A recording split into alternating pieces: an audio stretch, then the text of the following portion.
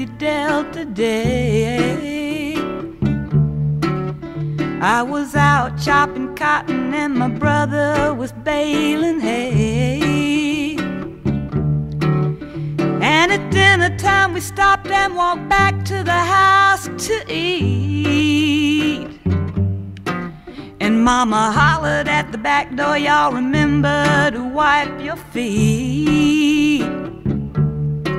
And then she said, I got some news this morning from Choctaw Ridge. Today Billie Joe McAllister jumped off the Tallahatchie Bridge.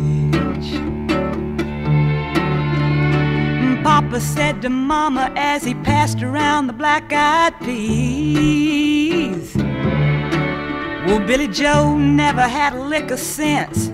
Pass the biscuits, please. There's 5 more acres in the lower 40 I got to plow. And Mama said it was a shame about Billie Joe anyhow. Seems like nothing ever comes to no good up on Choctaw Ridge. And now Billie Joe McAllister's jumped off the Tallahatchie Bridge. Brother said he recollected when he and Tom and Billie Joe put a frog down my back at the Carroll County Picture Show. And wasn't I talking to him after church last Sunday night? I'll have another piece of apple pie. You know it don't seem right. I saw him at the sawmill yesterday on Choctaw Ridge.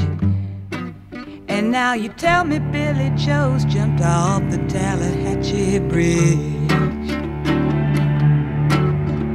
Mama said to me, child, what's happened to your appetite? Well, I've been cooking all morning and you haven't touched a single bite. That nice young preacher, Brother Taylor, dropped by today. Said he'd be pleased to have dinner on Sunday. Oh, by the way, he said he saw a girl that looked a lot like you up on Choctaw Ridge. And she and Billie Joe was throwing something off the Tallahatchie Bridge. A year has come and gone since we heard the news about Billie Joe.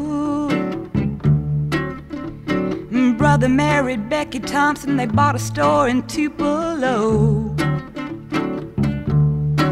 There was a virus going round, Papa caught it and he died last spring.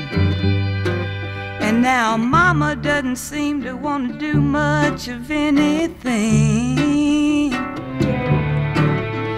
And me, I spend a lot of time picking flowers up on Choctaw Ridge and drop them into the muddy water off the Tallahatchie Bridge.